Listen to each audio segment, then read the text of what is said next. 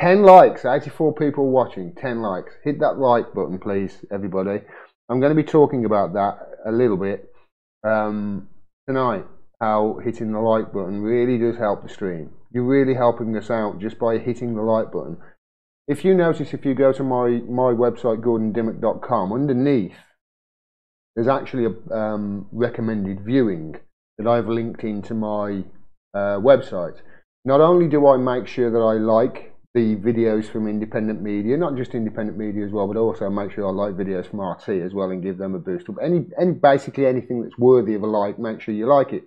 And the reason I do that and stream it to my website, so you go to the recommended view and you can see all the likes that I've liked, you know, all the sort of the playlist of likes. But it also, you know, gives them a signal boost, because not everybody can spare, you know, £5 a month, whatever it is, to support us. Not everybody can spare us money monetarily. We understand that totally. But sharing our stuff and liking it and telling YouTube, look, these people are really good. Look at their algorithm. Look at the algorithm. Look at the likes to dislikes ratio. My likes to dislikes are off the charts, and I do not cater to my audience. You people know that, my regular listeners. I often say things that the bulk of my audience at one stage were very, very unhappy with. That went against the views of the bulk of my audience. But I did it because it was the right thing to do, and it was the truth. And you're about to see I was vindicated in doing that tonight. So just really like that stream. We're just trying to be honest and give you the honest truth. I'm not here to say controversial things just because they're controversial and get me likes and clicks. I'm not doing that. Other people do that, both on the left and the right, the supposed left and right anyway.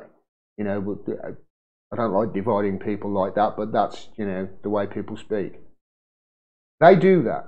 They do things for clicks. They do it for likes. They do it for exposure. They do it just to, you know, be controversial. Look at the Molo Yiannopoulos. Look at, you know, other people as well. I don't need to reel off these names. We're not doing that. At least I'm not doing that. You know, I'm not necessarily writing clickbaity headlines. I try and step away from that as much as possible. I'm trying to give you honesty here and the facts. And we're getting suppressed massively. And I want to show you an example of just how badly we're getting suppressed. I'm going to show you an example of that right now, if I can, with the setup that I've got at the moment. I want to ask you, regular subscribers will remember this. Do you remember this video I did? Sorry, everything's back to front over here. So do you remember this video I did? That's really cool. I can point at it and it looks like I'm pointing at it. Mainstream media YouTube views doubled after ad rule changes. This is a video I did back in 30th of October 2018. I showed a load of stuff to back this up, a load of evidence. Here's some of it. Let me just move it over to the other screen. So here's some of it. You can see here. Oh,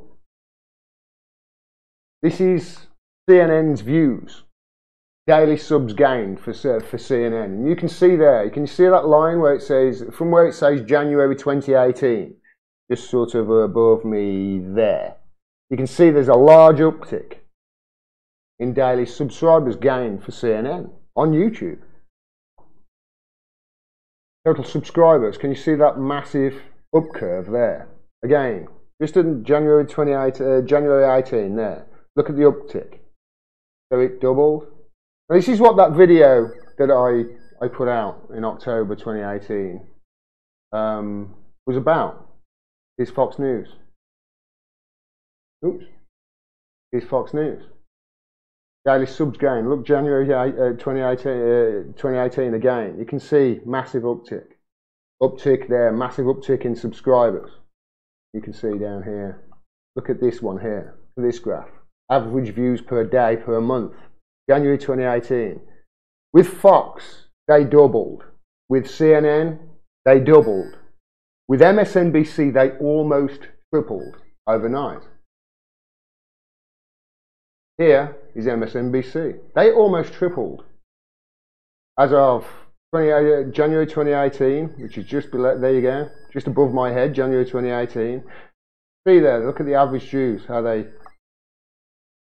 there's a massive uptick. Now this is, there's CNN's again.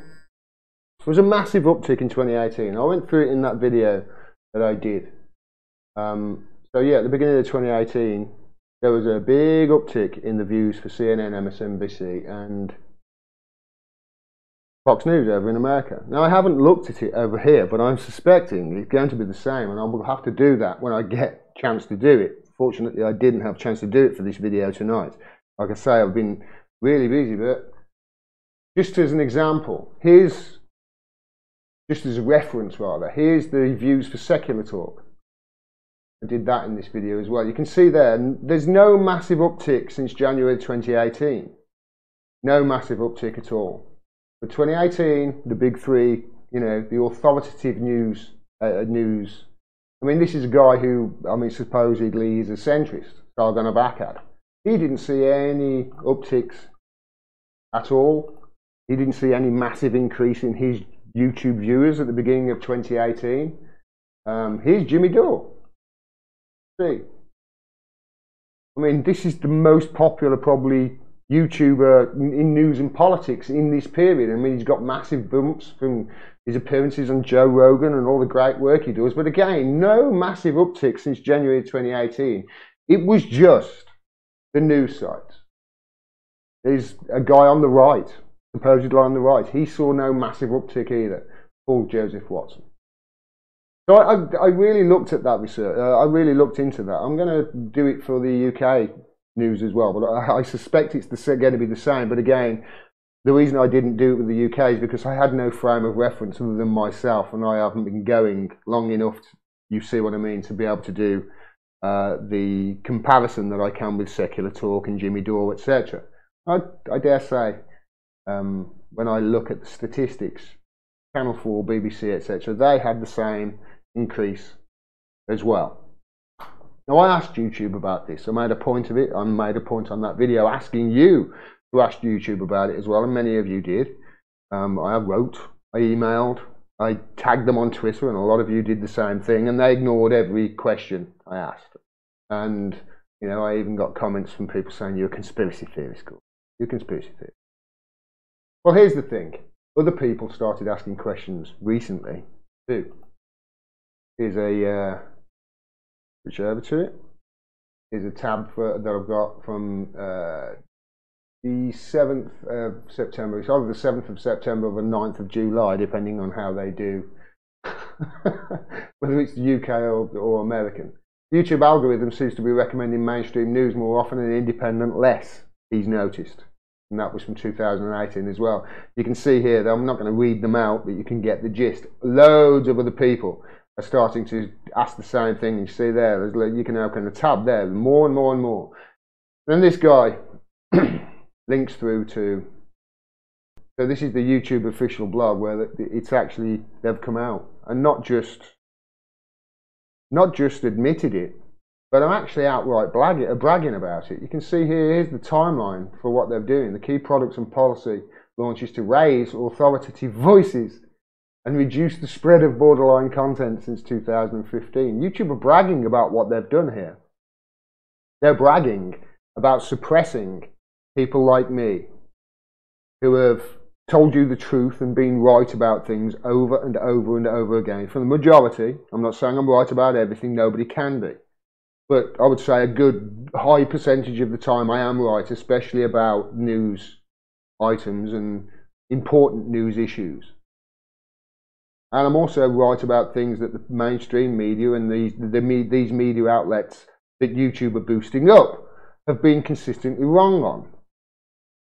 I suggest that they must be doing it on purpose because they're wrong on matters with regards to Russiagate over and over again. They've been wrong on matters with regards to Jeremy Corbyn over and over and over again. They've been wrong. You see my point. They're boosting companies that are giving you propaganda. That's what they mean by authoritative voices. They're raising propaganda ahead of people like me who are giving you the truth and saying, no, we've got to crucify people like Gordon. We've got to limit his voice. We've got to restrict his reach. They say, hey, I saw a recent ADL speech with Sacha Baron Cohen, of all people. I wanted to put it in my live stream tonight. I didn't have a chance. Where he was saying there's freedom of speech, but there's not freedom of reach. They are suppressing us.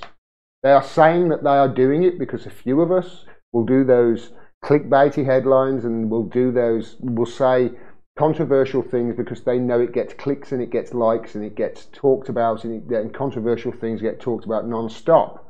They are saying that they're quashing their voices, and they're having to suppress voices like me because of those, whilst raising at the same time CNN, MSNBC and Fox, which lie to you on a daily basis, on purpose.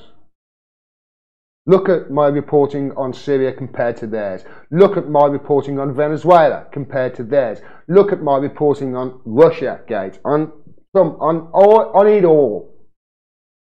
I just try and give you the truth.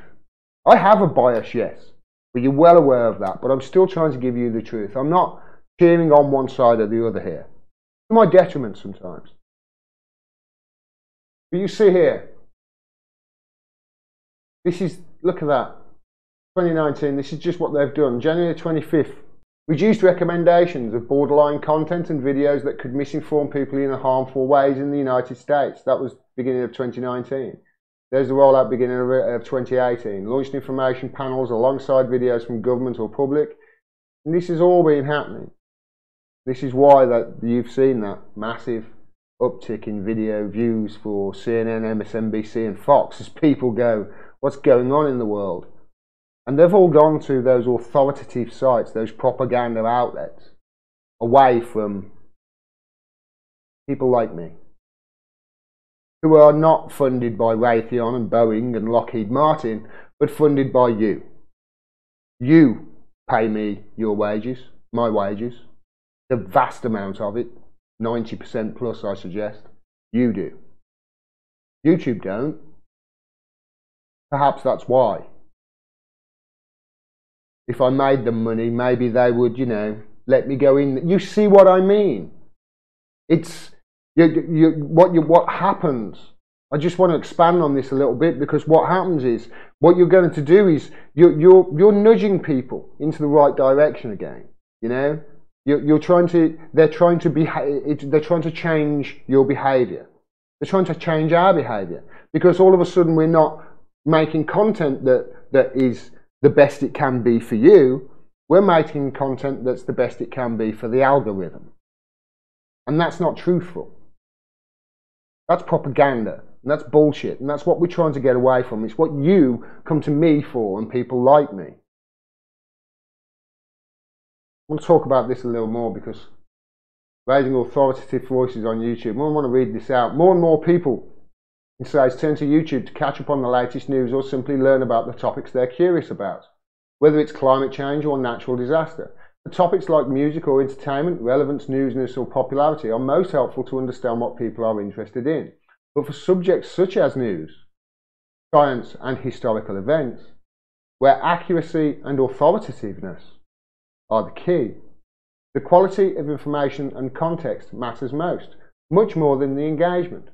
That's why we've redoubled our efforts to raise authoritative sources, CNN, MSNBC, Fox, just as I told you about a year ago,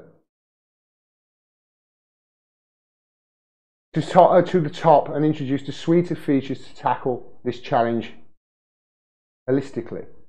Elevating authoritative sources in our systems. Like I say, they're bragging about crushing independent voices like me. Look at my subscriber count. It's been stuck on 18,500 since Julian Assange sent me a letter back in June. Julian Assange sent me a letter back in June, and I've been stuck on 18,500 subscribers ever since. Now, I thought it was because, Julian Assange sent me a letter. It possibly could be. But it could also just possibly be this. We could just be really hit hard by an algorithm change. It's got nothing to do with Julian Assange. But one thing's for sure, something's up. I shouldn't be stalling.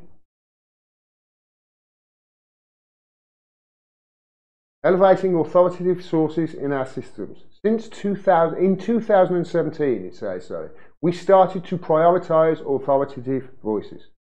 This is adpocalypse. This is running at the same time as adpocalypse. It's in conjunction with it. This was the aim all along. This is why the Wall Street Journal, as I reported, etc., attacked these, jihadi websites, etc., on YouTube that were running bad content, because they knew they could use this to squeeze us, to squeeze the truth. We started to prioritize authoritative voices, including news sources like CNN, Fox News, Joe Pan, India Today, and The Guardian. CNN, who have got Russiagate over and over and over and over, wrong over and over again. CNN, who I debunk one of their stories about Venezuela trucks on fire.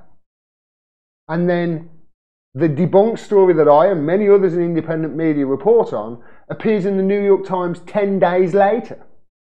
It takes 10 days, the New York Times 10 days longer than me to debunk an obviously false story from fake news CNN. Yet that gets raised as an authoritative voice. Come on now, this isn't fair. This is not just my livelihood we're talking about. This is doing the exact opposite of what social media was supposed to fucking do. Social media was supposed to connect people to different sources of information, connect people. It was meant to be the information age. Now you're trying to restrict the information.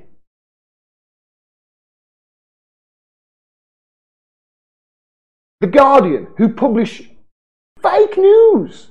They publish it about the Manafort meeting Assange in the embassy. And still to that day, it's up. Edited multiple times without any edit on it. Edited in stealth, they call it. Yet they elevate the Guardian. GCHQ's mouthpiece. They elevate propaganda. That's what they're doing. It's not authoritative sources, it's propaganda. They're shoving it down your throats. For news and information queries in search results and watch next panels. Let's say you're looking to learn more about a newsworthy event. For example, try searching Brexit. While there will be slight variations, on average 93% of the videos in global top 10 results. In other words, 10 out of 10, 93 times out of 100.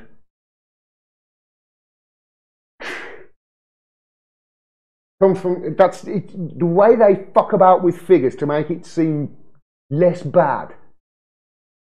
93% in the global, 93 times out of 100, 10 out of the 10 results, the ones that everybody click on, they'll all be propaganda. Don't worry guys, we got your back. Out of every 1,000 search results, 930 of them, propaganda. That's what we're going to shove down your throats. This is what YouTube is saying. When they say there, try searching Brexit. Well, Brexit, while there'll be a slight variations, try searching Skripals. Who do you think is going to give you the truth about the Skripal poisonings? The BBC or me? Which one of the two of us is more authoritative on the Skripal poisonings, do you think? Which one of the two of us is going to lie to you and give you bullshit and propaganda?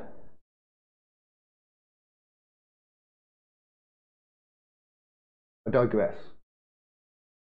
Authoritativeness, propaganda, is also important for evergreen topics prone to misinformation, lies, propaganda, such as videos about vaccines. In these cases, we aim to surface videos from experts like public health institutions.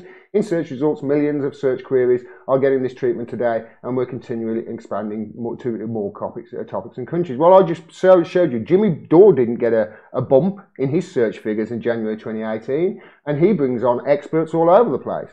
He's had Bill Binney, that's a 19-year or 39-year veteran of the NSA. Authoritative. Propaganda. That's what it means. Independent media on YouTube, on social media, is getting squeezed like a boa constrictor at the moment with YouTube. You've just seen the timeline there I've showed you, that YouTube are bragging about now. Every month or every couple of weeks, every couple of months, the news gets squeezed a little bit tighter. In a couple of months, another algorithm tweak comes out and gets squeezed another little bit tighter. Squeeze, squeeze, squeeze, squeeze, squeeze. And that's what they're doing. They're going to squeeze us out of existence. We have to stop this. It's going to take all of us to do it. Please support independent media. I have recently started a BitChute channel called Unrigitor. You can find me on there as well, and I'm uploading all my videos over there. Support independent media. Make Orwell fiction again.